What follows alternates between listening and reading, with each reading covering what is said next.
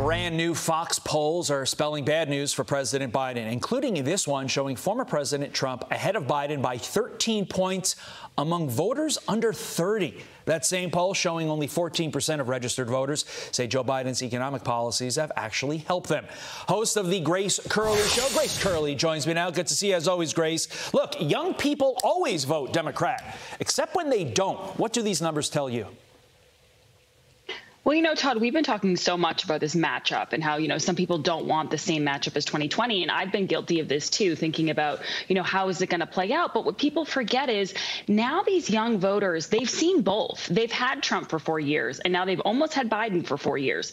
And so while I think it was easy for a lot of people to get so worked up about mean tweets and, the media's outrage over everything Trump said, I think now they've had experience with inflation. They've had experience with wars breaking out, and maybe they're realizing that they prefer mean tweets to a lot of these real world issues that they're now looking at.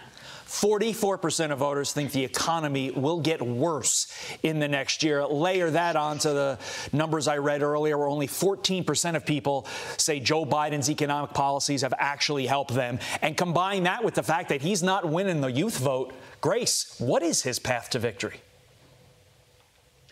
I don't know right now. I think maybe he's just hoping that, and I heard this once and I thought it's really true. Democrats always come home, and they're better at that than Republicans. They always do end up just going in and holding their nose. And he's probably banking on that right now. And it's not a terrible plan, but it's certainly not the kind of strategy you'd hope that someone would have going into a presidential election. I think you're 100% right on that point. In the end, Democrats always come home and Republicans always get distracted and get upset and end up not voting and end up losing elections. Meantime, Congresswoman Ilhan Omar says she warned Joe Biden about losing the Muslim vote over the Israel-Hamas war. Quote, Muslims were very pivotal to his election. They mobilized in all the key states. Young people were very instrumental in getting him elected. And what I reminded him is that he needs to listen to these voices. People are heartbroken. People just want the images of young children's bodies that are piling up to end. And they want our support for this to end. Does that electoral pressure from Ilhan Omar to Joe Biden explain the increasing pressure that Joe Biden's putting on Benjamin Netanyahu right now? Absolutely. And you know what, Todd? I disagree with Ilhan Omar on almost everything.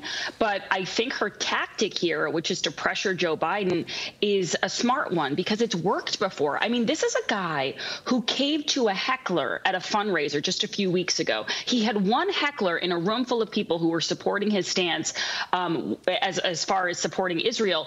And he, in the course of that fundraiser, backed down to the heckler. So she knows Joe Biden hates to feel like people are mad at him. Joe Biden makes decisions based off Twitter backlash and based off polls and not based off his convictions or, how he truly feels or any sort of agenda that he's pushing. He's very wishy-washy with these things. And she knows that he caves to pressure. The squad is really good at getting their way. And they have a really good record. They have a better record than Joe Biden does. So you're already seeing this. You can see that he's fearful of losing this part of his support. And I think it's a smart strategy, honestly. 10 seconds to you. Can Joe Biden win back the Muslim vote? And if so, what does that mean for the Jewish vote?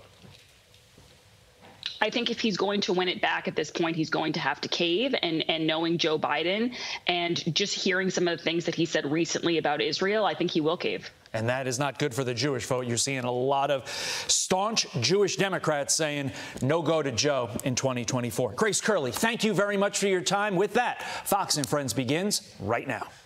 I'm Steve Doocy. I'm Brian Kilmeade. And I'm Ainsley Earhart. And click here to subscribe to the Fox News YouTube page to catch our hottest interviews and most compelling analysis.